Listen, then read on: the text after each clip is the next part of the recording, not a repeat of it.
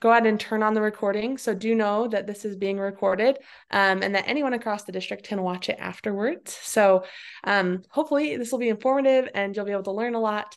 This is Generative AI, an educator's view. So while we're waiting just to see if anyone else pops in, go ahead and take a moment in the chat and share what are you hoping to learn today, or what is a question that you have about generative AI. So depending on where you're at, pick which question works for you, answer that in the chat.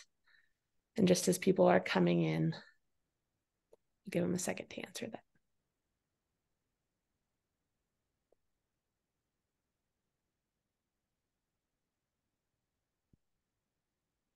I'm going to pull up my chat as well and interact with you.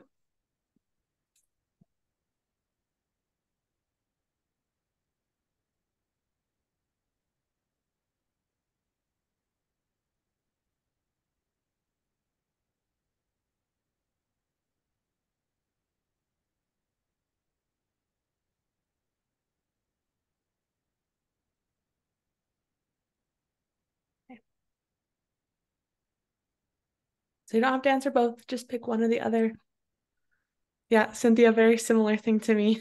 Looking to find out how schools and teachers are using it. Yep. I've heard some things, so we'll see about today how that goes, but awesome. Mine's the same. Similar. Perfect. How can I help you as a teacher? The good news is that we're all on the same page. So I'm glad that we have similar goals and excited to meet those goals today. So, oh, yes, one more. Perfect. Awesome. I'm just letting people in. I knew it would take a minute. I know right now I was just talking to Melinda as people are popping in that it's the end of the term right now. So it's a little crazy, I think, for everybody. So as you're popping in, we are just answering these questions and talking about them. What are you hoping to learn? What a question is that you have about generative AI? So if you have one of those, or if you're watching the recording after, think about and reflect for yourself. What are you hoping to learn today? So if you just popped in, Chandra just popped in, feel free to type that in the chat. Otherwise, we're going to keep working through. So I've hit record. This is a recorded presentation. So just know that whatever you say on camera will show up for other teachers, and that throughout this, that it's going to give you a notice that says like, this is being recorded. Are you okay with that? So that's where this is going. It's posted on our Canyons U page, and I'll give you a link to that at the end of today. So our professional development norms here are, you can see them on the screen. We have be committed, be responsible, be respectful, and be safe. I want you to just take like 1 minute and think about a norm that you would like to focus on. When you've got one, either give me a thumbs up or nod your head so I know that we're ready to move on. Great. Thanks for the thumbs up. Awesome. The one that I'm working on today is being responsible, actively participating. I'm leading this today, and so I'm working and interacting with you. So throughout this, if you'll mute your mic, this helps focus our presentation as a norm. If you do have a question and you want to like talk, I do want to hear it, just raise your hand, or you can virtually raise your hand. If you're comfortable, you can turn on your camera, leave it on. I love to see your faces. And if you aren't, you're welcome to turn it off. There's not an expectation, or if you need to take a moment to stand up, go ahead and do that. If you have a question or comment, please type it in the chat, or like I said, raise your hand. I'd love to answer it, answer your questions, especially if you have stories, things like that. So, so far looking like we're good on the mic check. And if, like I said, if that changes for your camera comfortability, just turn it off as you go along. Here's our learning intentions today. So I was excited because I was seeing some of those questions. I was like, oh, this is good. This is what they want to know. So today we're differentiating generative AI from other AI types. So you may or may not have background knowledge that there are different types, but we're going to cover that, kind of a base. We're going to look at Canyon School District's view of AI. So the actual guidebook that we have, we're going to look specifically at the teacher section. Then we're going to look at some AI tools for teachers. So I have 3 of them today for you. One of them I'm going to model, and then 3 of them that you kind of explore for a minute, a little bit on your own. And then hopefully you can develop a plan for further investigation. So that's kind of our 4 things. We have about 25 minutes, which is quick, but I want to make sure that you have some of those definitions and those resources, especially as you're moving forward. There's my icons that are linked appropriately. Sometimes that happens. So there's where we're headed today. These are our 4 goals. Throughout the presentation, I will kind of pause and just reflect and let you know kind of where we're at. Also know that these slides are available to you. So in the top right corner of the slide has a little QR code. So if you have a phone, you can scan that, or you can use the bit.ly link bit.ly/generative byte. So like bite-sized. That will be on every slide. So if you aren't sure to get it right now, you can grab it later. But if you're one of those people that likes to have it right in front of you, it will have that. When we get to the portion where we go investigate some AI tools, I have clickable links for you. And so you're able to click through those if you have this link. So feel free to grab that. I will also put it in the chat. So bit.ly or bit.ly/generative byte. So you can click or grab from where you need. You can view this presentation that way. This connects to our MTSS framework with instructional content aligned with Utah core standards, and standards-based instruction. So a lot of the programs that I'll show you today will fit and help you plan as a teacher to meet those goals of standards-based instruction. As a brief introduction, I'm Emma Moss. I know we've been through a couple of slides, but I am a teacher specialist. I am a digital teaching and learning specialist in our instructional support department.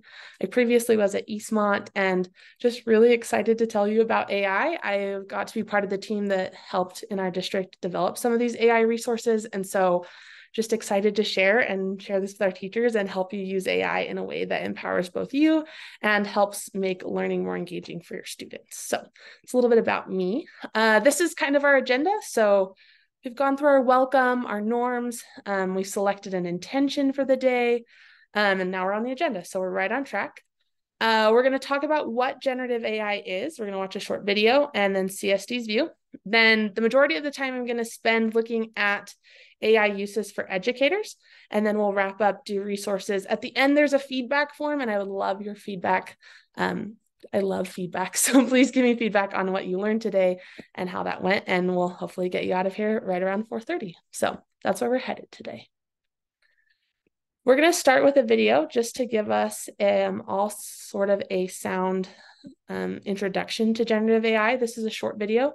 It's about a minute. I'm going to play it on my end. If you have the slides on your own computer, you're welcome to play it. Just mute me and you can play it on yours.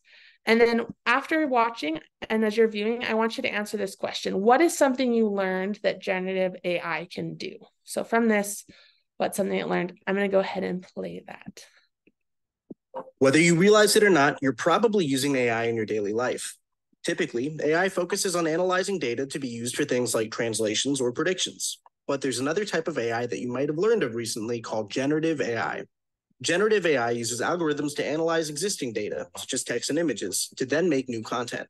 Now you can use AI to create entirely new images with DALL-E and Bing Image Creator, or generate code suggestions with GitHub Copilot.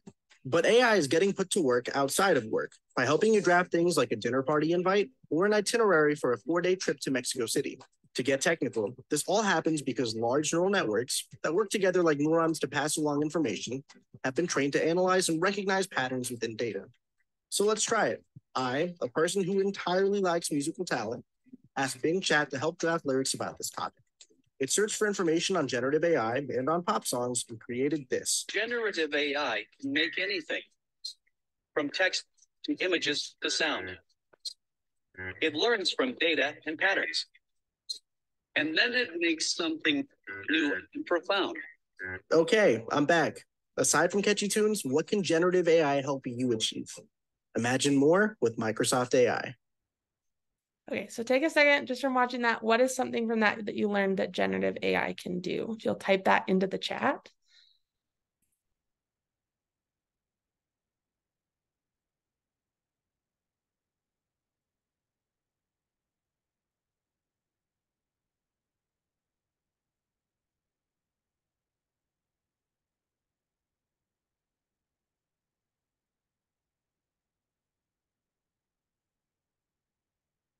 Okay. I love that you are having, like, Cynthia, that you picked like writing songs and making itineraries, recognizing patterns, recognizing and summarizing. I want to point out that this generative AI can do some of those. Sometimes we not like higher order thinking tasks, that summarizing, that creating that we're not used to. And I love that you guys picked up on those. So great things that AI can do, and there's things that it can do for you as a teacher as well. I'm going to keep going. We start with that generative AI, which is probably the one that you've heard about. Just by raise of hand for those that you have your cameras on, how many of you have heard of ChatGPT? Okay, good. All of us. This is an example of a generative AI. So when we have a conversation about AI, oftentimes what comes out is this generative idea.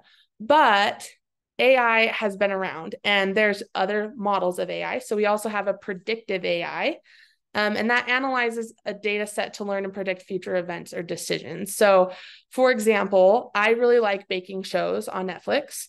And so when a new baking show comes out, Netflix is like, you should watch this. That is a predictive AI. It's taking a pattern and it's saying, oh, you've watched every single baking show on Netflix. You probably would like this. And so that's what it's doing, and it's utilizing that data set. A reactive AI is even before that. And anytime you've heard of like adaptive testing or like our RISE testing and things like that, it responds to that data and learns from it. So like Alexa, or if you've seen your students, I have an Alexa, if you've seen your students play on chess.com, things like that, where it's responding and reacting, it's not predicting from those patterns, is also an AI model. So if you were to take a second, I want you to look at this graphic. How would you explain, how are these types different? Like if you had to explain for your students, like they come across this, how are they different? Take a second, write that in. How are they different?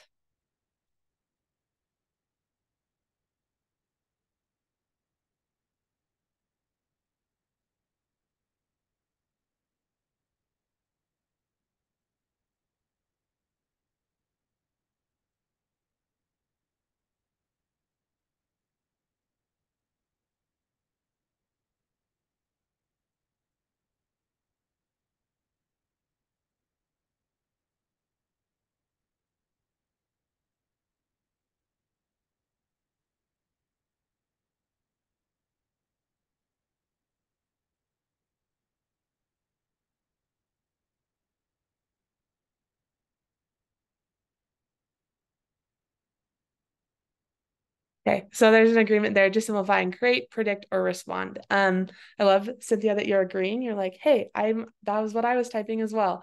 Just in very simple terms, it's a great way to differentiate them, just making sure that we have an understanding of that if you think about it in those terms, then you're able to kind of decipher. So let's kind of check where you are.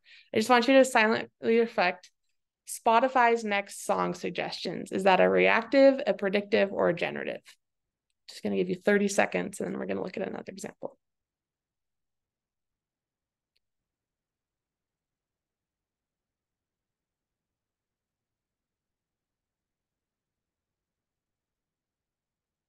Okay, good. Yeah, that would be a predictive AI. Great. RISE testing: reactive, predictive, generative.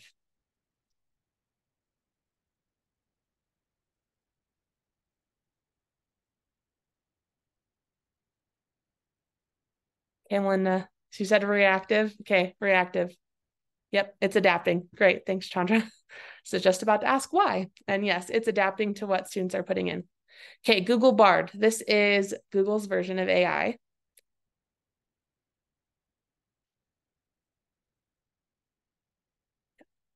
Okay, perfect. So that is a generative type. Seeing those come in quickly. Yep. So if you're using those simple terms, this kind of helps you determine when you're looking at AI, what is it doing, and understanding that all of these three models are working from data. So that's a really key point, is that I think sometimes we have this perception because of like science fiction or ways we've interacted, that this generative AI is like a tiny robot, but really all of these are making decisions based off of data, which I think is a really important thing. From that, since we have that understanding, I want to take a second and look at the view of AI for Canyons District. So I'm going to put in the chat a link, or if you have the slides, this is clickable. But if you go to canyonsdistrict.org/family connections, there's a place where you can go to artificial intelligence. I can actually put the direct link in there into the guidebook.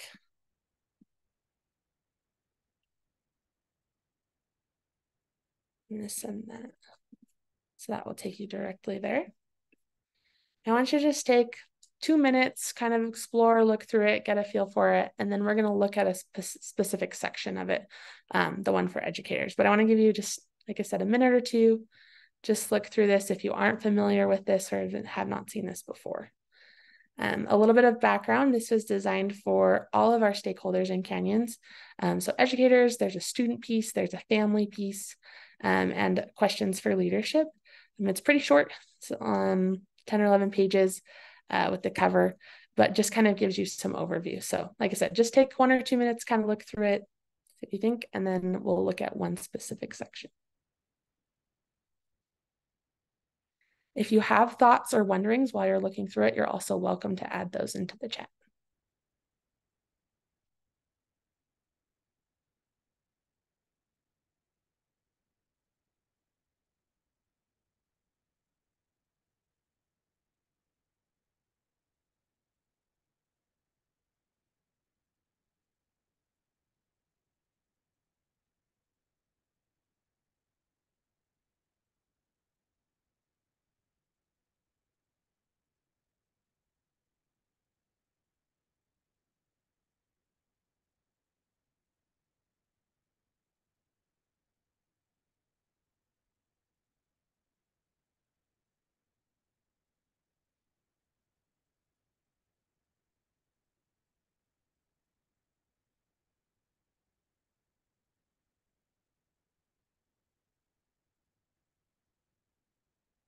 Okay, take about 30 more seconds to finish looking through. If you're at home and you're watching this recording afterwards, these links are going to be available within the slide deck. So you're welcome to click on those or go to this website, and feel free to take as much time as you need if you're watching the recording afterwards.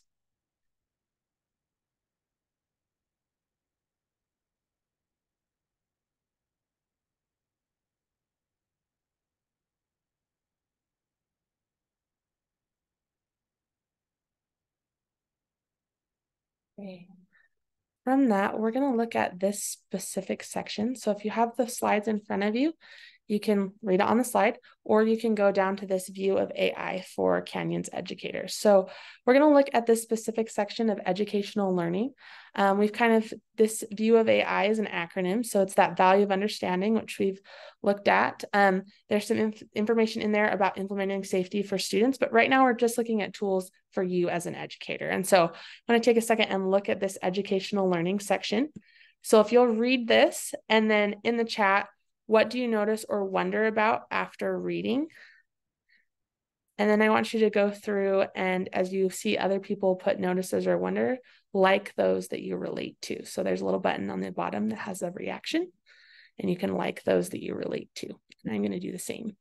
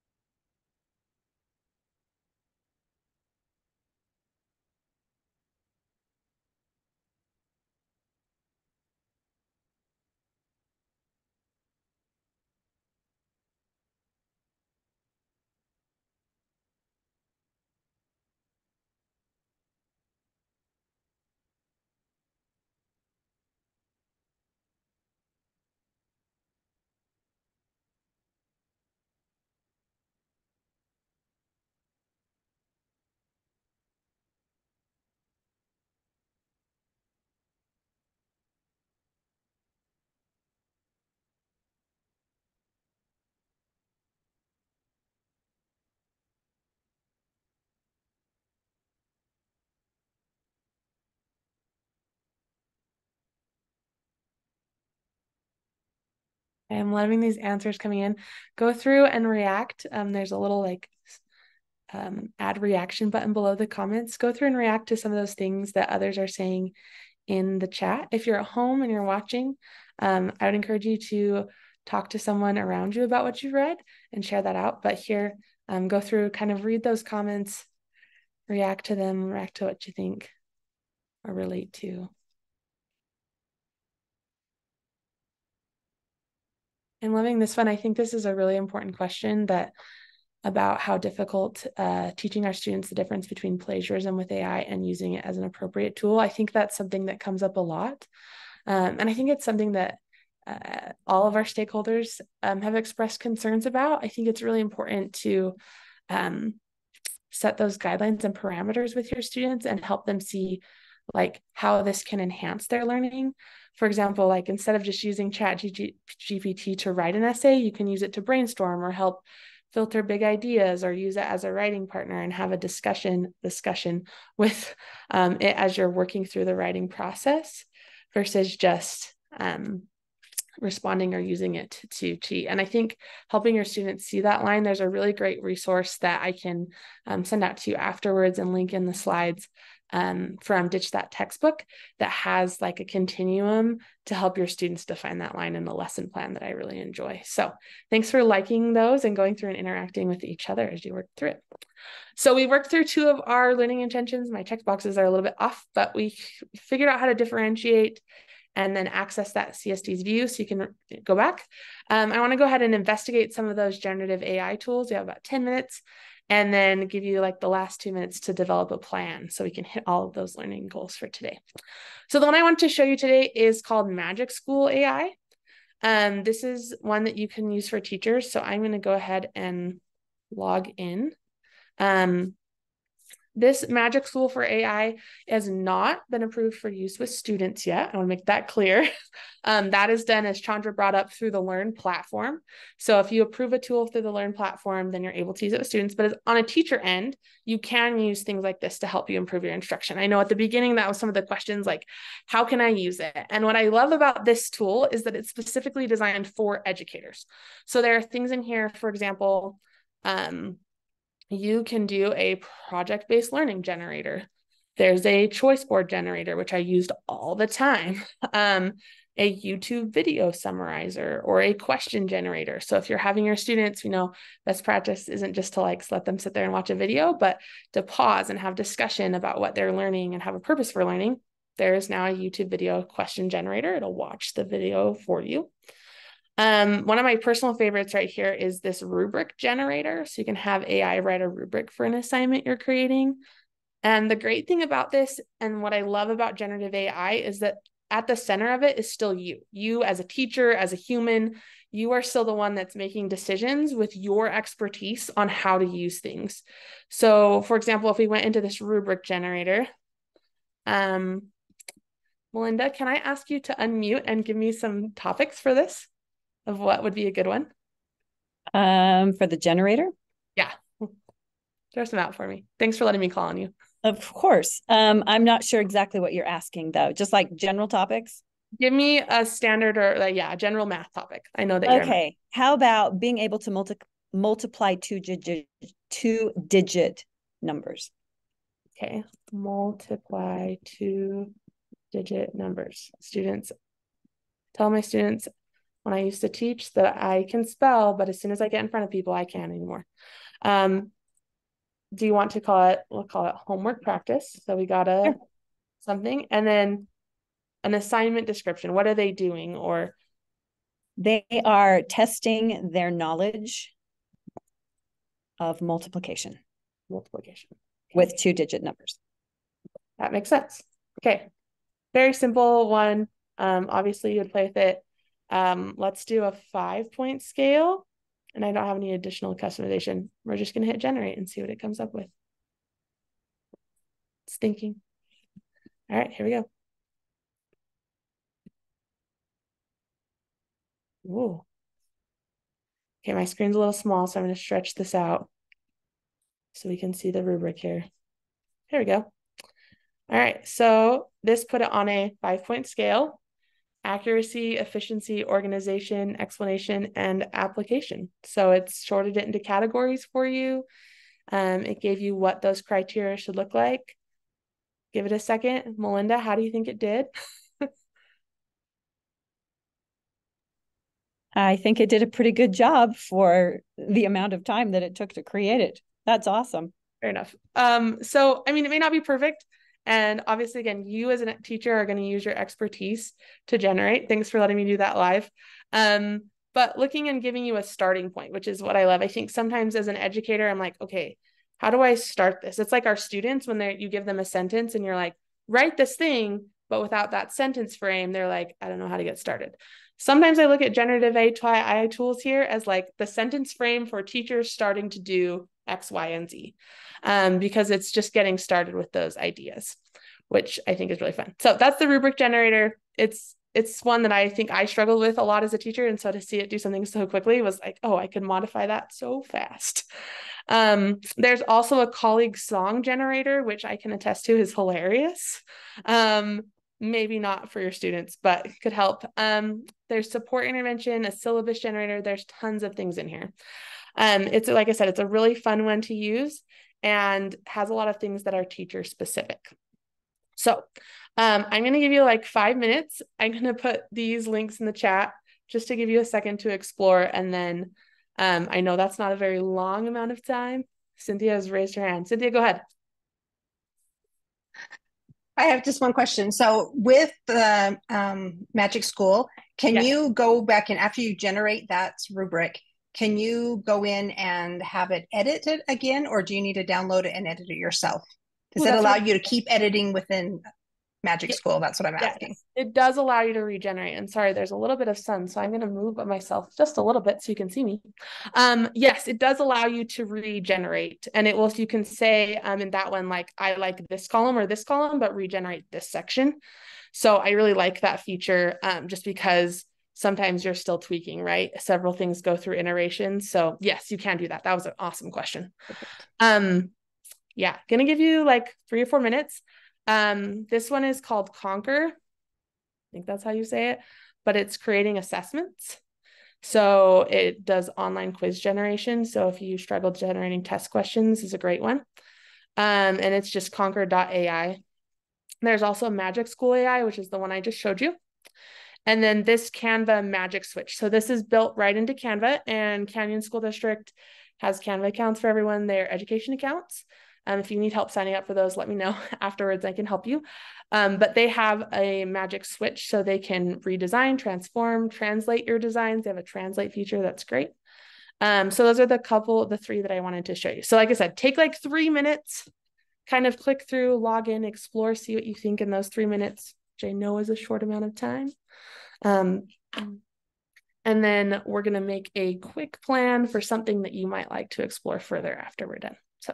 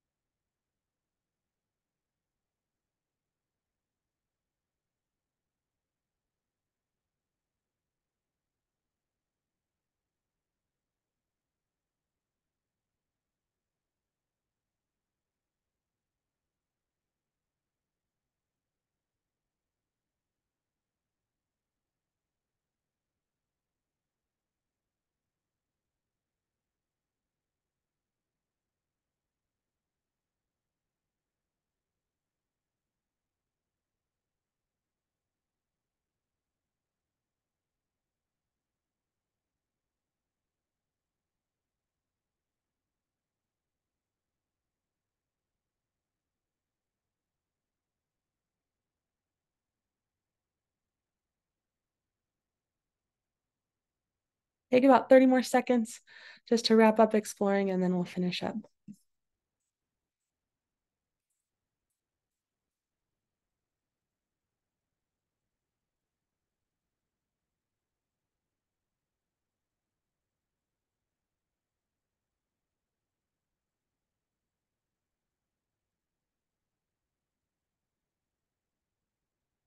All right, if you'll just take a second, share in the chat, what is your plan for exploring more about generative AI, or how will you incorporate AI into your teacher preparation from what you saw today? So we looked at those differences between generative AI. You could say, hey, I want to know more about that, or exploring more about this CSD's view. We also investigated a couple of generative AI tools. Maybe your plan is to spend 30 minutes looking at Magic School AI to see how you can streamline your workload. And then that last one is here's what you're doing is you're developing a plan. What are you going to do moving forward from what you learned today? Just add those to the chat.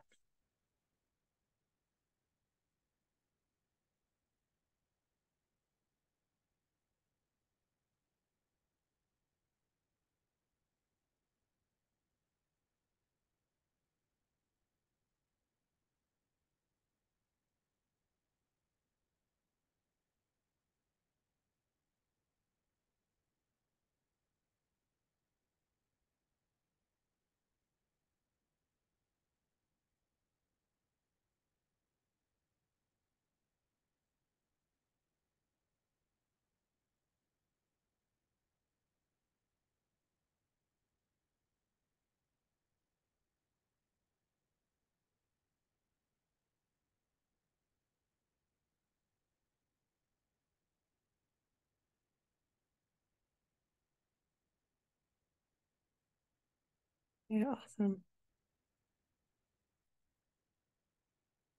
Loving these plans. Organization, using them to help you write more concise things. Choice board creation, yes. And generating ideas for STEM. Awesome. Yay. Okay, I'm so excited. Here's some resources. They're linked in the slides. There's tons of AI tools. So this one has 30, and then some tips for school leaders. Just remember that as we end, technology alone is not enough. At the center, you need you as an educated professional who cares and loves about your students. AI is another technology tool that really is going to change education, but also at the heart of education is our students and our teachers. And so thank you for being here. In the chat, I put a link to this slide specifically. It has the bite-sized PD and credit form, so you can click that and get credit for being here today. There's also a feedback form, totally anonymous. It'll ask you to put what PD you attended, but that helps me be a better presenter. And if there's things that you're like, I wish I would have had more of this, or I really liked this, I would love to hear that from you. So thank you for attending today and for being here. If you have any questions, I'll hang out for a minute. Otherwise, I'm going to stop the recording, and thank you so much for coming.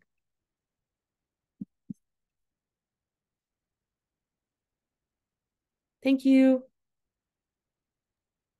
Thanks, Emma.